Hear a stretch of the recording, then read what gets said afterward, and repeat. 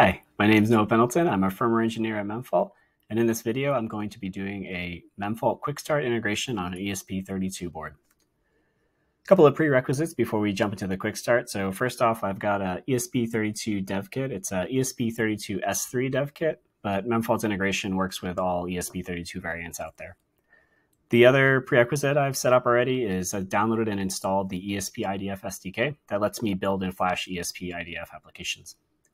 So before we start the QuickStart, I'm going to create a small test application to do the QuickStart with. I'm going to be using the console advanced example that is provided by the ESP IDF SDK. I'm just going to copy that entire project into a new folder called ESP32 QuickStart demo. And I'm going to go into that folder and I'm going to initialize it as a Git repository and just save all those basic template starting app files, just so we have a nice clean starting point for our integration. Okay, now that that's all set up, let's get started. First thing I'm going to do is create a new project. I'm going to select the MCU category, and Espressif ESP32 is the chip we're using. I'm going to call the project ESP32 QuickStart Demo. And then to run the QuickStart, I'm going to go over to the Setup Project tab on the left-hand side. So this section has the steps we need to follow to run through the QuickStart and get some sample data uploaded to Memfault and validate that our board and our project can upload data to Memfault. Okay, so the first step is create a project. Your integration starts here. It's already marked as complete, so we're all set. Let's just click on it. It says your project has been successfully created. When you created your project, you were automatically taken to a page that included your project key. We've included the project key and all relevant code snippets in the rest of the guide. If you need it later, you can always find it in settings. Okay, great. So the project key is what's used to upload data to Memfault, and that's already been included, so we don't need to do anything there. Next step is set up the SDK. For the quickest integration, we recommend having a console and Wi-Fi connectivity available in the application. When we've got that, check out either ESP IDF's advanced console example, which is the one we're using, or the example in our SDK for how to add these two components. Okay, so starting with clone the SDK. First, clone the Memfault SDK. We recommend cloning the SDK into a project workspace similar to this. So this is sort of another variant of an ESP IDF project workspace. It's got the ESP IDF SDK here, the project here, and then this folder third party where the Memfault firmware SDK would normally be installed. In our case, our project is a sort of a standalone project, so we don't have this exact directory hierarchy. What we're going to do is we're going to, instead of cloning the Memfault firmware SDK into a folder like this, we're going to add it as a Git submodule to our new project. So I'm just going to do git submodule add, and then that's the GitHub URL for the Memfault firmware SDK. I'm going to put it in a folder called third party Memfault firmware SDK. Okay, I'm just going to save that change. Add Memfault SDK. Okay. Next step, add Memfault to your project. Next, we'll edit our project cmakelist.txt to add Memfault as a component and set up a post-build command to add a Memfault build ID to our application. CMake needs the location of the Memfault SDK as an absolute path. If you follow the previous step, use the snippet, otherwise adapt for your SDK location. Okay, so this should be pretty close to what we did. So I'm just going to open up the project in VS Code. And opening up the cmakelist.txt file, I'm going to add the snippet right before the project function. Which is what these instructions specify. I'm also going to edit this path here to make sure it's correct for where we installed the Memfault firmware SDK in this location here via that Git submodule. Okay, we're all set there. Next step, we will add a post-build step to inject the Memfault build ID into our symbol file. Use this snippet here. Okay, I'll just copy that snippet there, and it says add these lines after the project command. Okay. Added those lines after the project command. All set. Next step, configure Memfault. With the Memfault SDK added to your project, the next step is to add a few config entries to your app's SDK config.defaults, or equivalent name for your setup. Okay. So I'll just copy that snippet, SDK config.defaults, and we'll just add it to the end. And there's that project key that was mentioned at the start, so that's already been added to that snippet. There's no need to change that. Next step is add a core dump partition. Finally, we will allocate a partition to save any core dumps collected by Memfault. Add the following to your application's partitions.csv or equivalent partition table file. Okay, copy that snippet. In this example app, it looks like it's in partitions example.csv. We'll add it there. Also going to bump the size of the factory app slot a little bit. We want to make sure we have enough room for this app after it recompiles. It's got a lot of features already enabled, so just to make sure we have the space. All right, update your app. With Memfault added and configured with ESP next add Memfault to your code.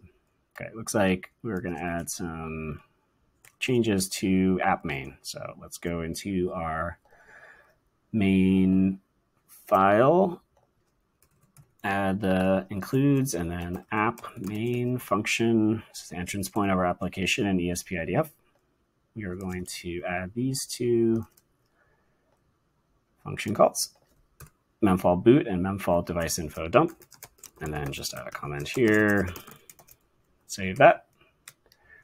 Okay, next step, verify your application in Memfault. Before building, we'll reset our build state and set the target. The target should be one of ESP32, etc. Our chip is the ESP32S3. So let's run this command, idf.py set target ESP32S3. Okay, while that's running, I'm going to connect my board to my computer so I can flash it.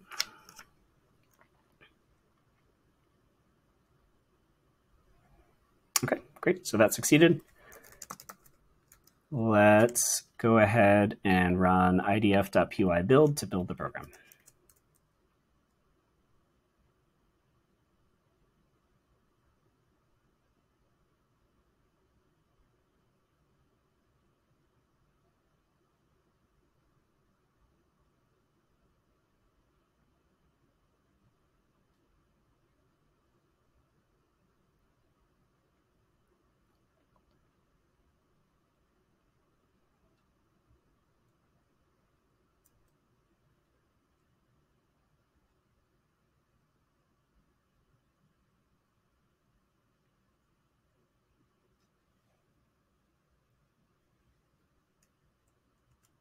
Okay, that completed successfully. That's great. Next step is to flash your device and connect the console using idf.py flash monitor.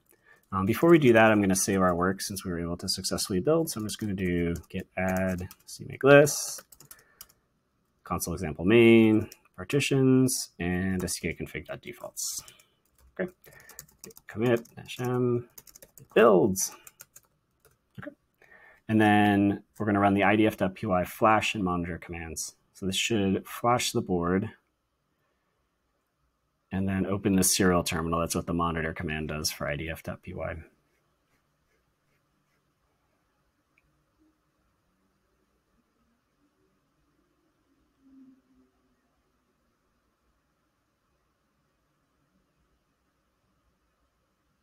Okay, now it's flashing the board.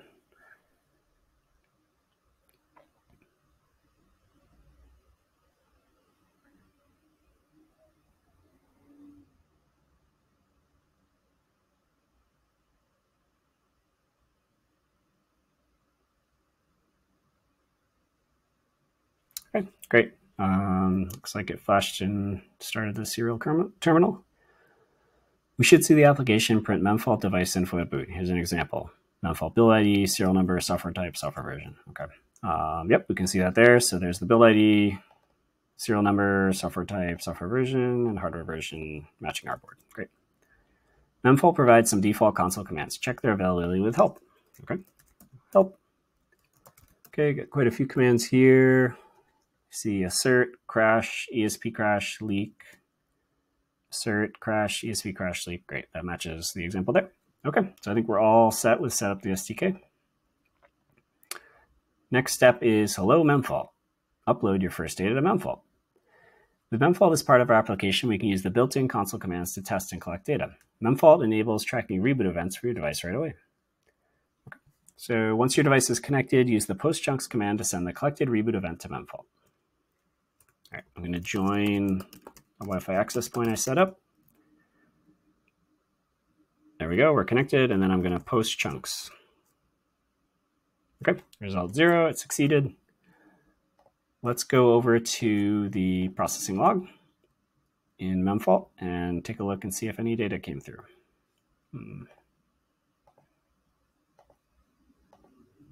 Nothing yet.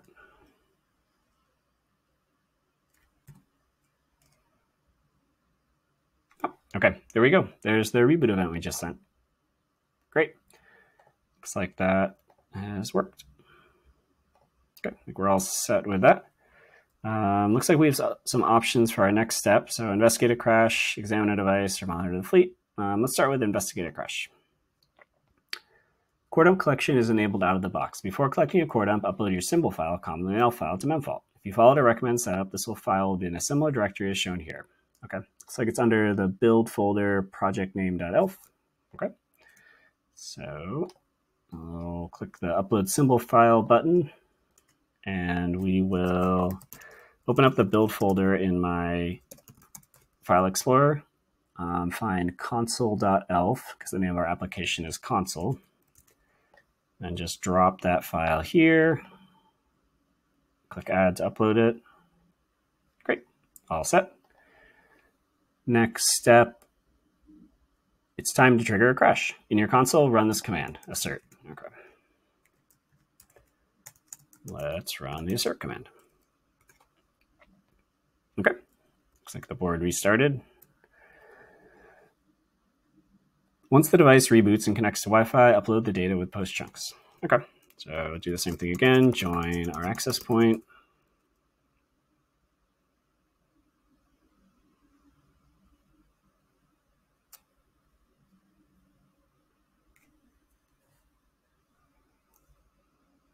Let's try that again. Oh, looks like that succeeded. Okay, now let's post chunks. Okay, result 0. Navigate to the processing log and confirm that a core dump was received. It can take up to 5 minutes for the core dump to appear. Okay. Oh, there we go. Received core dump. Great. In the sidebar, navigate to the issues page and see the core dump once it processes. Okay. Issues page. There's the core dump. Assert. Click on its title to go through the trace view and see the details of the core dump. Okay. Click on the title. Trace view. Awesome.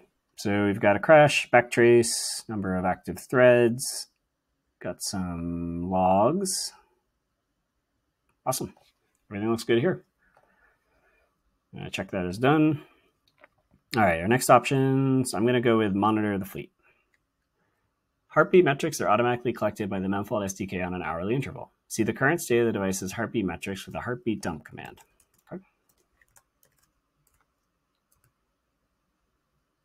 Okay, got a lot of nulls, it looks like, a couple of times. Okay, looks just like the example, a lot of nulls and some timestamps and stuff like that. Run heartbeat and post chunks to trigger and upload the heartbeat. Okay, heartbeat to trigger the heartbeat, post chunks. Okay, result 0 means it succeeded. Navigate to the processing log and confirm the heartbeat appears. This can take up to 5 minutes. Open the processing log in a separate tab.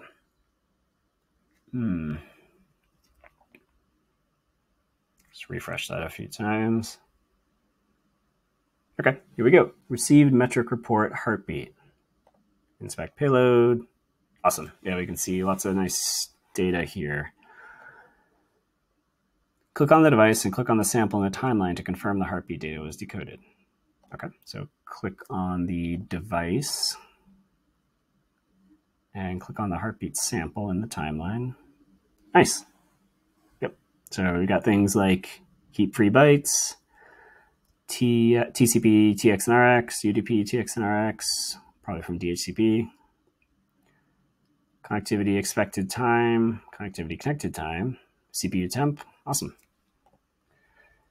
I'm going to mark that as done. And the last one is examine a device. Examine a device. Make sure all the data you've uploaded so far is appearing in your device's details page. Navigate to the Fleet Devices page and select the device reporting in to view its device timeline. Okay, so we'll go back to Devices page, click our device, and there's the timeline. Click on the sample in the timeline to inspect the uploaded heartbeat record. It should look something like this. Okay, yep, just like we saw before. So we've got our data there. Click on the Traces tab to see the trace you uploaded earlier. Okay, Traces tab. Yep, there's the trace we uploaded earlier. Click on the Reboots tab to see the reboot we uploaded earlier. Reboots tab. Nice. So we got power on reset, and the assert was from that crash we generated. Great. That all looks really good. Mark is done, and we are done. We finished our Memfault ESP32 QuickStart. Thanks for watching.